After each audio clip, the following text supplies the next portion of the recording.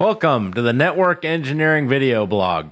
I am your host, Michael Crane. In today's video, we're going to use Wireshark to look at a SIP two-way call where a customer calls customer support and then the support person puts the customer on what I call fake call hold, aka mute. So this is very common, and I tell you how to recognize if you might be on fake call hold. And we also look at the SIP call trace for a user putting someone on fake or on mute, basically. It's not call hold, it's actually mute, right? Very common in customer support circles, so I think you should be aware. So let's get started. Okay, so this is going to be the call mute test, all right? And actually, we're going to call this the fake call hold test because I wanted to show you something that could happen to you, and it probably has happened to you, and you may or may not have known it. So I'm just going to mention it. So let's say you're a customer, right?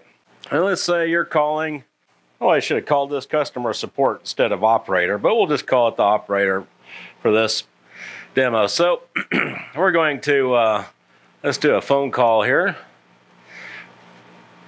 Yeah, 192. If you've watched my previous videos, you know why I'm doing the direct IP calling, because we don't have a PBX yet. That'll be in future videos. But anyway, I digress. So the customer is calling customer support. All right. And customer support is picking up the phone. Yes, may I help you? And the customer is saying, yes, my internet is down. I need it fixed. And the customer support person says, okay, hold 1 minute, please. And instead of putting you on hold, he or she hits the mute button, right? And as you can tell, I can talk, hello, hello, hello, hello, hello. So the customer, you just hear nothing but dead silence, right?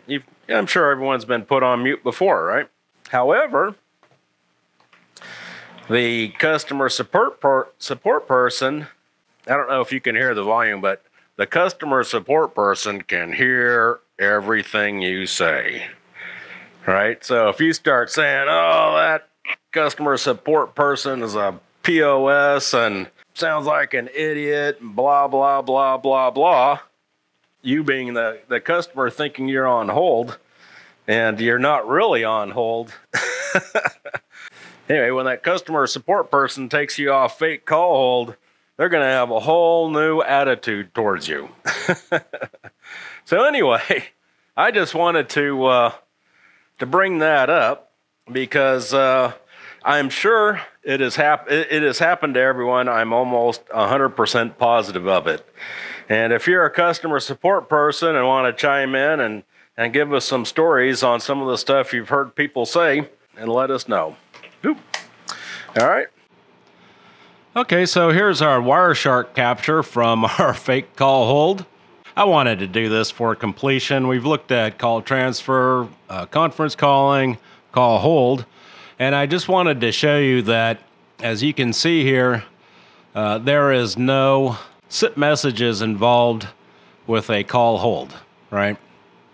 And I just wanted to show you that. So here's the invite, the 200 OK. We're in communication state at that point. Oh, sorry, after this acknowledge of the 200 OK. And then we chit-chatted for about, looks like 15 seconds, and then hung up, right?